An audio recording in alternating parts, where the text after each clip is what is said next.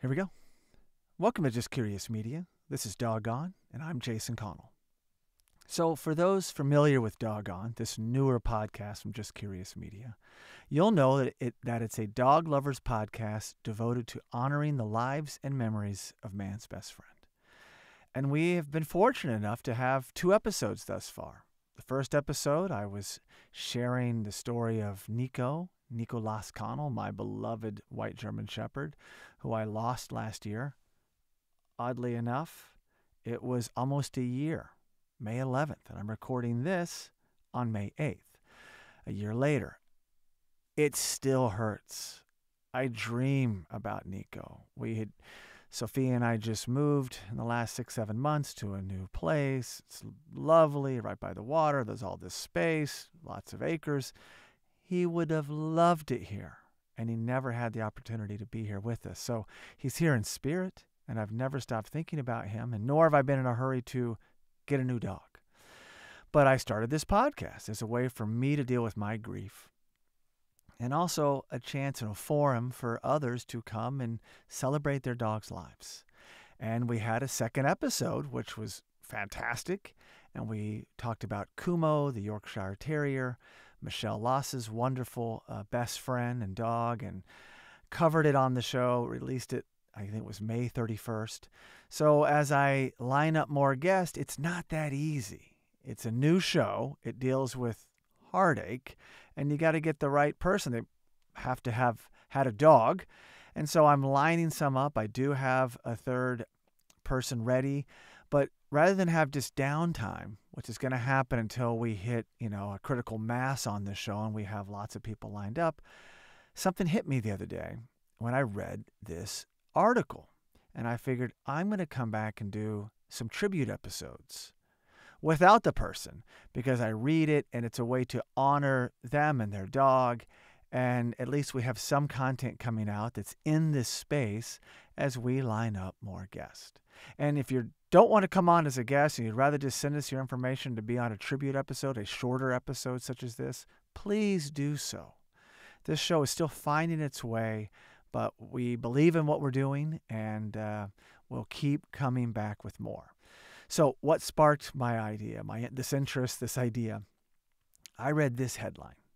Pete Davidson mourns death of 2-year-old dog Henry. Quote, not sure I'd be around without him. So Pete Davidson, obviously a well-known comic, 29-year-old comedian, was on Saturday Night Live and movies, and he's been in the space. And I read this and thought, oh my gosh, and a 2-year-old dog, that is like, wow, losing them early is hard. Obviously, you want them to live as long as they can, but that's incredibly early. So this is a tribute episode for Henry, the toy poodle.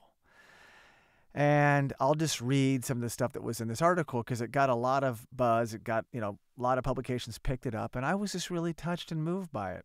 And I wanted to share it here. So Pete Davidson shared this news on Thursday, May 4th, 2023, with an emotional message posted on the Instagram account of David Cyrus, who's a writer on Davidson's new Peacock series, Bupkis. So since leaving Saturday Night Live last May, after 8 seasons, Davidson has focused his attention on this new show, Bupkis,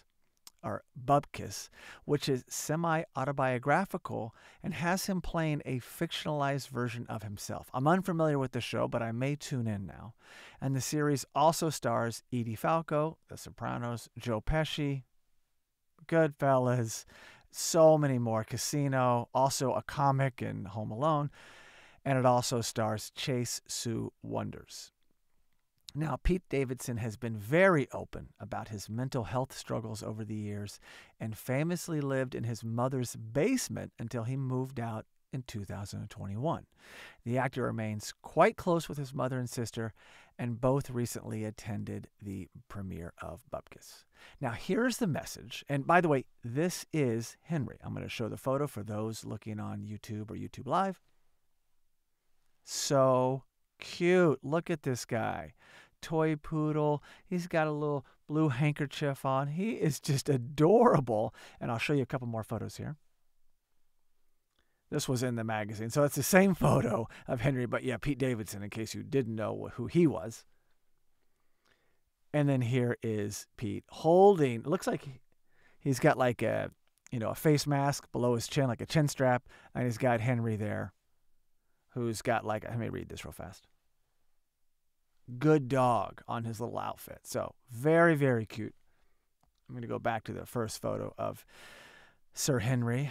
Rest in peace, Henry. But very sad, and this is more about what he meant to Pete Davidson. A message from Pete. Hi, guys. I know today is the Bupkis premiere. Sorry, I'll get that right. I know today is the Bupkis premiere day, but I want to use today to remember my dog, Henry. Yesterday, we lost a key member of the Davidson family. Henry was only 2 years old, but unfortunately got very sick very fast. My mom, sister, and I got Henry at the beginning of the pandemic, and he saved our lives.